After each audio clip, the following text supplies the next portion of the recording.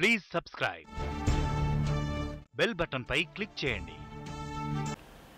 Vaccine human trials మొదలవుతున్నాయని మనకు పత్రికలో వచ్చింది.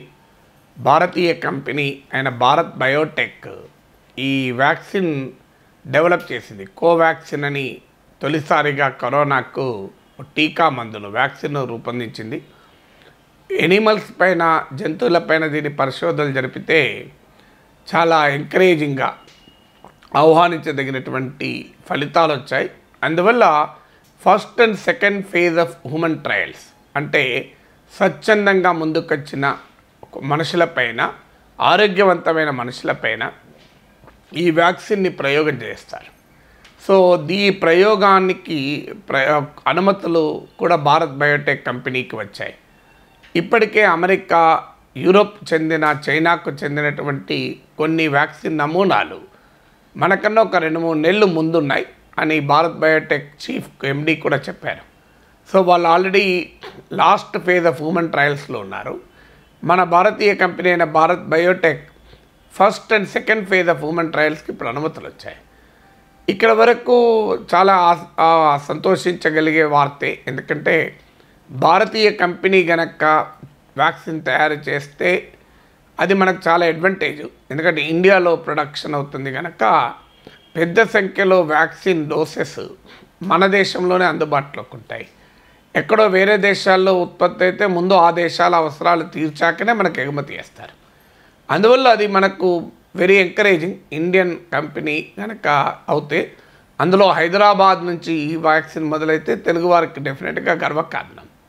దాంతోపాటు భారత్ బయోటెక్ ఎండి ఇచ్చిన హామీ కూడా ఏంటంటే అమెరికా, యూరప్, చైనా వ్యాక్సిన్లతో పోలిస్తే మనం 2 to 3 months వెనుకున్నా కూడా ఒకసారి వ్యాక్సిన్ రూపొందించాక దాని ప్రొడక్షన్ ప్రాసెస్ ఉంటుంది. అంటే మిలియన్స్ ఆఫ్ డోసెస్ ఉత్పత్తి చేయాలి. కోట్లాది మందికి అవసరమైన మందు డోసులు ఉత్పత్తి చేయాలి. అక్కడ మనము చాలా వేగంగా ఉత్పత్తి చేసి ఈ పరిశోధన క్రమంలో, రీసెర్చ్ అండ్ డెవలప్మెంట్ టైంలో ఆలస్యమైన 2 to 3 months జాప్యాన్ని ఓవర్కమ్ చేయగలమని కూడా చెప్పారు. సో అందువల్ల మనం చాలా సంతోషించాల్సిన అంశం. అయితే ఈలోగా Indian council for medical research చేసిన వ్యవహారము చాలా ఆందోళన కలిగిస్తోంది. ఇవాళ పత్రికలన్నింటిలో కూడా ఈ వార్తలు పతాక శీర్షికల్లో వచ్చాయి, న్యూస్ పేపర్స్లో. ఏంటంటే ICMR ఆగస్టు 15లోగా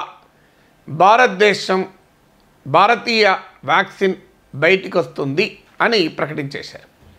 ఇప్పటి వరకు భారతదేశానికి చెందిన భారత్ బయోటెక్ అనే కంపెనీ రూపొందించిన కోవాక్సిన్ మాత్రమే హ్యూమన్ ట్రయల్ దశలో ఉంది.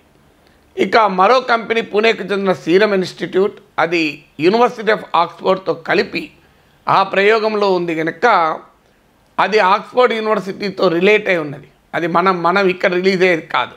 ఒకవేళ రిలీజ్ అయితే సీరం ఇన్స్టిట్యూట్ కూడా ఉత్పత్తి చేస్తుంది.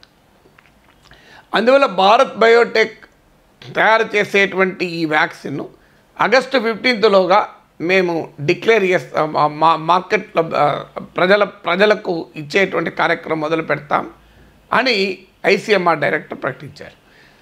అసలు వ్యాక్సిన్, మందులు, వైద్య పరిశోధనకు ఇలా డెడ్లైన్లు పెట్టవచ్చా? ముహూర్తాలు నిర్ణయించవచ్చా? ఇప్పుడు మనం ఉన్న స్టేజ్లో ఆగస్టు 15కి ఎలా అవుతుంది? మొదటి పాయింట్ ఏంటంటే, ఇప్పుడు ఈ వ్యాక్సిన్ భారత్ బయోటెక్ తయారు చేసే వ్యాక్సిన్ కూడా ఫస్ట్ అండ్ సెకండ్ ఫేజ్ ట్రయల్స్కు మాత్రమే అనుమతి పొందింది. అది వ్యాక్సిన్ ఇంకా తయారు చేయలే. ఈవెన్ ఆ కంపెనీ ఎండి ఇంటర్వ్యూలలో కూడా చెప్పారు, ప్రామిసింగ్గా రిజల్ట్స్ ఉన్నాయన్నాడు కానీ వ్యాక్సిన్ తయారైందని చెప్పలే. వ్యాక్సిన్ తయారైతే ఇప్పుడు ట్రయల్స్ ఎందుకు? మళ్ళీ క్లినికల్ ట్రయల్స్ జరపాల్సిన అవసరం లేదు కదా. ఇప్పటికే ICMR 10 రాష్ట్రాల్లో ఉన్న 12 హాస్పిటల్స్ను ఐడెంటిఫై చేసింది ఈ హ్యూమన్ ట్రయల్స్ అంటే మానవులపైన పరీక్షలు జరపడానికి. అందులో హైదరాబాద్కు చెందిన Nizam institute of medical sciences ఉంది, విశాఖపట్నంకు చెందిన కింగ్ జార్జ్ హాస్పిటల్ ఉంది. మన తెలుగు రాష్ట్రాల్లో 2 హాస్పిటల్స్ ఉన్నాయి. సో ఇంకా క్లినికల్ ట్రయల్ దశలోనే మనం ఉన్నాం. అది కూడా మొదటి 2 దశల క్లినికల్ ట్రయల్స్లోనే ఉన్నాం. కానీ వైద్య శాస్త్ర అనుభవం ఏం చెప్తోంది? ఈ clinical ట్రయల్స్లో first and second phase success కావాలి. అన్ని వ్యాక్సిన్లు సక్సెస్ అవుతామని గ్యారంటీ లేదు. భారత్ బయోటెక్ కాన్ఫిడెంట్గా ఉంది. భారతీయ కంపెనీ కనుక మనం కూడా చాలా విశ్వాసంతో ఉన్నాం. విశ్వాసం వేరు, వాస్తవం వేరు. ఈ రెండింటి మధ్య చాలా తేడా ఉంది. కాన్ఫిడెన్స్ వేరు, రియాలిటీ వేరు. కాన్ఫిడెన్స్ ఉన్నమాట నిజం, కానీ రియాలిటీ ఈ ఫస్ట్ 2 ఫేజులు అయ్యాకనే మనం ఏమైనా చెప్పగలం.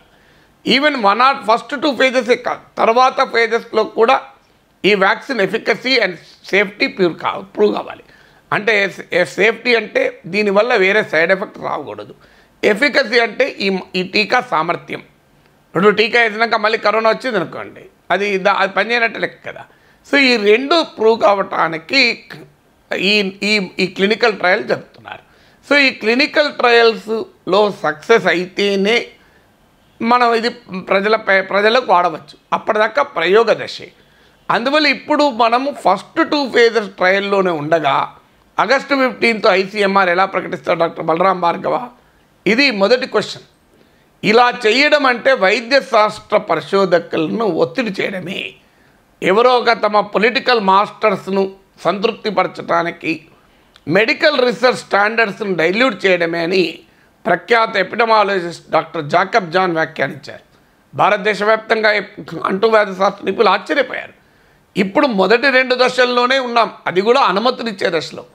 ఇప్పుడు మనం హ్యూమన్ వాలంటీర్లను ఎన్రోల్ చేసుకోవాలి, అంటే హెల్తీ వాలంటీర్లు ఎన్రోల్ చేసుకోవాలి.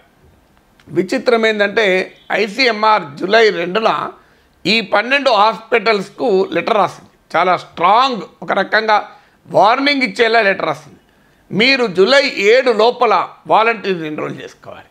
కేవలం 5 రోజుల్లో వాలంటీర్లు ఎక్కడికి వెళ్ళి దొరుకుతారు. హెల్తీ వాలంటీర్లు కావాలి. వాళ్ళకి ఇదివరకు కరోనా వచ్చి ఉండకూడదు. వాళ్ళు తర్వాత కూడా మళ్ళీ కరోనా రాకుండా జాగ్రత్త పడాలి. ఒకవేళ వాళ్ళు ఎవరికైనా మళ్ళీ కరోనా వస్తే మళ్ళీ కొత్త వాలంటీర్ రిక్రూట్ చేసుకోవాలి. వాళ్ళకి ఏ రకమైన అనారోగ్యాలు ఉండకూడదు. ఎందుకంటే వ్యాక్సిన్ ఇస్తే దాని సైడ్ ఎఫెక్ట్స్ ఉండే అవకాశం ఉంటుంది. వాటిని తట్టుకోగలగాలి. నువ్వు అనైతికంగా ఫోర్స్ఫుల్గా చేయకూడదు. డబ్బులు ఇచ్చో ప్రలోభాలతో చేయకూడదు. It has to be ethical, నైతిక ప్రమాణాల ప్రకారం ఉండాలి. అంటే ఆ వాలంటీర్లు వ్యాక్సిన్ స్వచ్ఛందంగా నాపై ప్రయోగం చెయ్యండి అని ముందుకు రావాలి. 5 రోజుల్లో ఎక్కడికి వెళ్ళి హాస్పిటల్ పట్టుకొస్తాయి వీళ్ళను? ఇలా డెడ్లైన్ పెట్టడం ఎలా కరెక్ట్ అనే క్వశ్చన్ ముందవుతుంది. తర్వాత Bharat Biotech company clinical trials registry of ఇండియాకు మాకు హ్యూమన్ ట్రయల్స్కి అనుమతి ఇవ్వండి, ఫస్ట్ 2 ఫేజెస్ కానీ అప్లై చేసుకుంది. అప్పుడు భారత్ బయోటెక్ కంపెనీ ఈ ట్రయల్స్ మొత్తం పూర్తయ్యే టైంకు 15 నెలలు పడుతుంది అని క్లినికల్ ట్రయల్స్ రిజిస్ట్రీ ఆఫ్ ఇండియాకు దాఖలు చేసిన అప్లికేషన్లో పేర్కొన్నట్లు ఇవాళ పత్రికల్లో, ప్రధాన పత్రికలన్నింటిలో వచ్చింది. అంటే భారత్ బయోటెక్ కంపెనీ మాకు 15 నెలలు ట్రయల్స్కే పడుతుంది అంటే 40 రోజుల్లో వ్యాక్సిన్ వచ్చేస్తుంది, మేము ఆల్రెడీ వాడేస్తామని చెప్పి ICMR చెప్తోంది. తర్వాత ప్రయోగాలే పూర్తి కాకముందే ఆగస్టు 15 రిలీజ్ అవుతున్న మీనింగ్ ఏంటి? ఈ ప్రయోగాలు కేవలం ఉత్తుత్తి ప్రయోగాలేనా? అంటే ఆల్రెడీ ICMR ఈ వ్యాక్సిన్ పనిచేస్తుందని నిర్ధారణకు వచ్చిందా? ఇంకా వ్యాక్సిన్ క్లినికల్ ట్రయల్సే మొదలు కాలే. ఒక రకంగా చెప్పాలంటే ప్రీ క్లినికల్ ట్రయల్ స్టేజ్లోనే ఉన్నట్లు లెక్క. అసలు ట్రయల్స్ పరీక్షల కొరకు వాలంటీర్లనే ఎన్రోల్ చేసుకోకముందే ఇది ఆగస్టు 15 నాడు విడుదలవుతుంది అంటే అర్థం ఏంటి? ఇక దీని ప్రయోగం అంతా కేవలం ఏదో నామమాత్రంగా జరుపుతారా అనే అనుమానం రాకపోదు కదా. ఎందుకంటే ఏమో ఈ వ్యాక్సిన్ సక్సెస్ కావాలనే మనం కోరుకుంటాం. కాకపోతే అంటే ఆటోమేటిక్గా దీన్ని ఏదో చేసి సక్సెస్ చేయమనా, అనెథికల్గా మీరు వాలంటీర్లను రిక్రూట్ చేయమనా, ఇలా డెడ్లైన్లు పెట్టడంలో అర్థం ఏంటి అనేది ఇప్పుడు వైద్య శాస్త్ర నిపుణులు అందరూ కూడా ICMRను క్వశ్చన్ చేస్తున్నారు. ఏ వైద్య శాస్త్ర నిపుణులు అయితే ఈ పని చేయరు. ఏదైనా రాజకీయ ఆదేశాలు వచ్చాయా, మేము రిలీజ్ చేయాలి ఆగస్ట్ 15 లోపల అనే ప్రశ్నలు కూడా వస్తున్నాయి. మీకు అమెరికా అధ్యక్షుడు ట్రంప్ కూడా ఇలాంటి వ్యాక్సిన్లపైన ప్రకటనలు చేశాడు. రేపో మాపో వ్యాక్సిన్ వస్తుంది, ఒక దశలో మొత్తం రెడీగా ఉన్నాయి, నెక్స్ట్ వీక్ వస్తుంది అన్నట్టు మాట్లాడాడు. ఏం జరిగింది? ఇప్పటివరకు రాలేదు కదా. అందువల్ల మెడికల్ రీసెర్చ్ను మీరు తొందర పెట్టకూడదు. ఫాస్ట్ ట్రాక్గా పరిశోధనలు అంటే సాధ్యం కాదు. అందులో వ్యాక్సిన్ పరిశోధన ఇట్ ఈస్ టైం టేకింగ్ పరిశోధన. నార్మల్గా అయితే 10 నుంచి 15 ఏళ్ళు పడుతుంది ఒక వ్యాక్సిన్ తయారు చేయడానికి. భారత్ బయోటెక్ MD చెప్తున్నాడు ఒక వ్యాక్సిన్కి అయితే వాళ్ళకి 16 ఏళ్ళు పట్టిందని. అలాగా ఫాస్ట్ ట్రాక్లో ఇవాళ ప్రయత్నం చేస్తున్నారు. కానీ ఎంత ప్రయత్నం చేసినా కూడా minimum time for vaccine research పడుతుంది. డ్రగ్ రీసెర్చ్ కన్నా కూడా వ్యాక్సిన్ ప్రాసెస్ చాలా ఎక్కువ.